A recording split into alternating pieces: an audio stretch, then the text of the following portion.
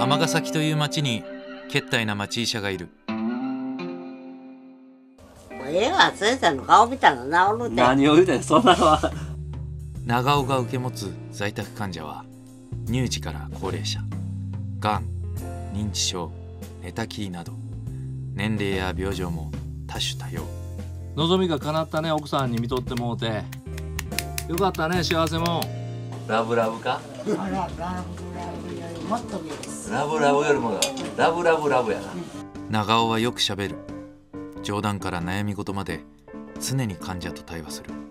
対話することでその人それぞれの病と生活を見る。先生ここへ来て。ここへ来て。ここに来ますよ。顔見して。はい、聞こえますか。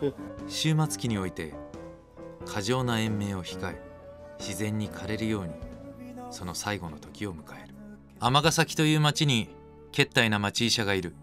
病とではなく患者と必死に向き合う町医者がいる。生きることは食べること、生きることは笑うこと、生きることは歌うこと、生きることは歩くこと。そう願い、けったいな町医者の診療は続く。